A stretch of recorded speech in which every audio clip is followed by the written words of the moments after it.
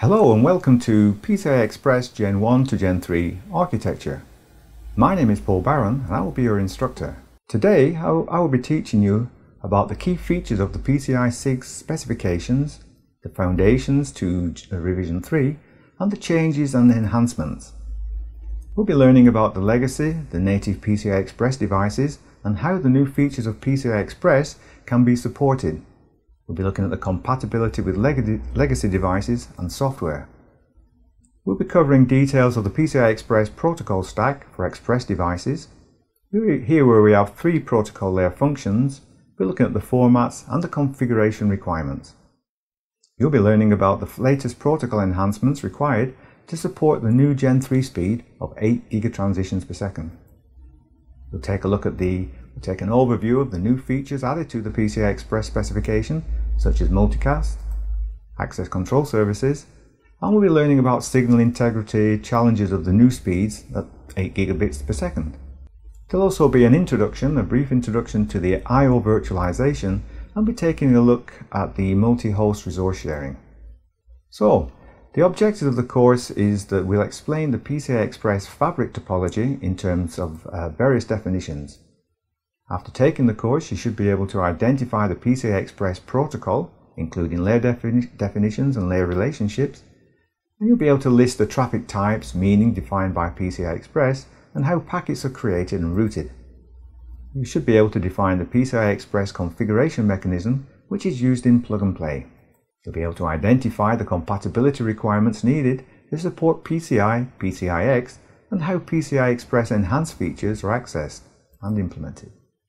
You'll be able to discuss the parallel serial paradigm shift and the PCI Express capabilities relative to other serial hardware and software architects. We'll also we'll identify the reasons for the new encoding procedures, techniques when operating at 8 gigatransitions per second. And you'll recognize some of the new features being introduced to PCI Express through the engineering change notifications and recognize the benefits to the PCI Express fabric. So what are the prerequisites? Well, an understanding of how parallel and serial bus systems are used in PC systems would be useful, and knowledge of the PCI Express and the PCI specification would also be beneficial, but are not a requirement. Registered trademarks and copyrights. Throughout the course we'll be showing graphs, charts, tables and graphics which are taken from the PCI-SIG and are copyrighted to PCI-SIG 2011. We'll be looking also the PCI Express specification information is taken from the PCI-SIG documentation. So let's discuss a little bit about the topics inside the course. We start with the PCI evolution, how it all started back in the early 90s. We'll be taking a look at the PCI commands, the bus operations and device types. Looking at bridges, what a bridge is, how switches and arbitrations is used within PCI Express. And we're looking at error handling, signaling environments and address spaces.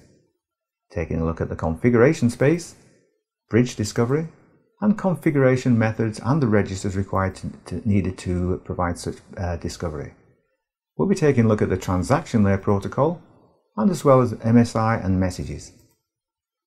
We'll be looking at transaction ordering, virtual channels and flow control. The data link layer, which is the second layer in the 3-layer stack. We'll be looking at the physical layer. We'll be looking at serial versus parallel communications and looking at layered protocol stacks in PCI, taking a brief overview of serial protocol analyzers and the usage in PCI Express systems, and we'll be taking a look at the link training and status state machine which is used in PCI Express for bringing the link between 2 PCI Express devices. We'll take a look at virtual channels. We'll look at some of the system issues and features you'll face within PCI Express and op-plug power management and interrupts. We'll also be taking a look at the electrical and mechanical requirements when designing with PCI Express, and we'll have a brief overview of the I/O virtualization in PCI Express. We'll then look at the new enhancements to operate at the 8 gigatransitions per second, so we'll look through the Gen 3 protocol enhancements, and we'll be taking a look at the block alignment and scrambling required in Gen 3. There'll be a revision section on the LTSSM and some of the updates that have needed to take place for Gen 3. We'll have an overview of the Gen 3 signal integrity and some of the things that you can do to mitigate the challenges opposed to 8 gigatransitions per second. We'll then start to look at some of the PCI Express Gen 2 to Gen 3 protocol enhancements, the materials to download. There'll be a student guide and there'll be some exercise guides for quizzes. But I'd like to state at this point some disclaimers.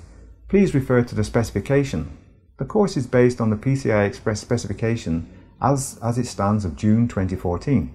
It represents the presenter's personal opinion and the current understanding of the relevant issues involved. The author, presenter, and owner of the course materials do not assume any responsibility or liability arising out of the reliance on or use of this information. We strongly recommend that you make reference to the relevant specification or the vendor data sheets for any detailed design before making any design related decisions. So, let's get started.